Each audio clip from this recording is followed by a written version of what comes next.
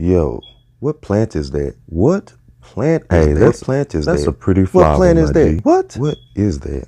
That's neat. Greetings. Here we have hairy Bittercress. Scientific name, Cardamine histursa. This is an edible plant in the salad family. Well, it is a salad plant. It's not in the salad family.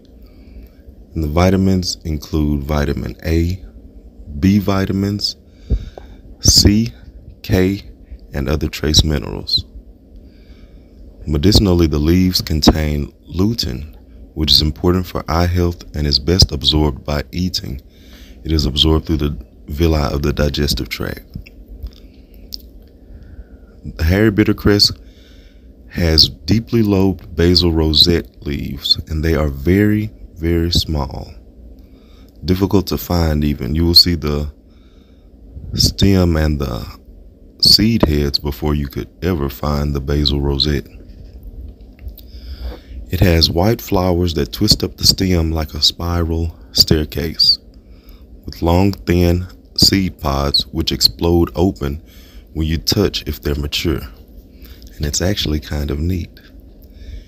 It has a horseradishy, peppery flavor, and this plant is in the mustard family, and it can be eaten raw or cooked. And it is best to chew it thoroughly, because as you chew it, the mastication causes it to break down its fibers and release new chemical constituents, and that increases the flavor of this plant.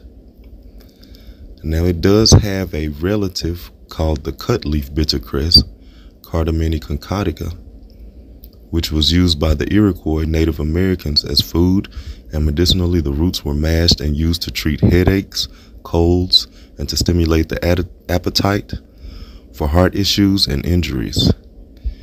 It is important to note, while there is yet an acknowledged toxic lookalike, this root and potentially the other varieties of this family are considered slightly hallucinogenic by the natives who use them.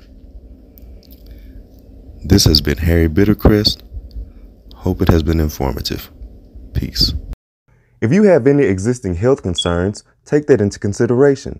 If you are taking any medications at this time, take that into consideration and allow a 2 to 3 hour window before consuming plants medicinally. Do not take anything that you are not sure of or that you have not properly identified. If you have any further concerns, do not consume the plant. If you would like to know what other medical implications may come about from going back to a more natural life to a more traditional lifestyle after you have properly identified and know the uses of plants thoroughly, and you are still concerned, of course, consult your local drug dealing doctor. O Jah, how excellent is thy name in all the earth. How manifold are thy works set aright in all the earth. Out of the mouths of babes and sucklings art thou ordained strength, to still the enemies and the avenger.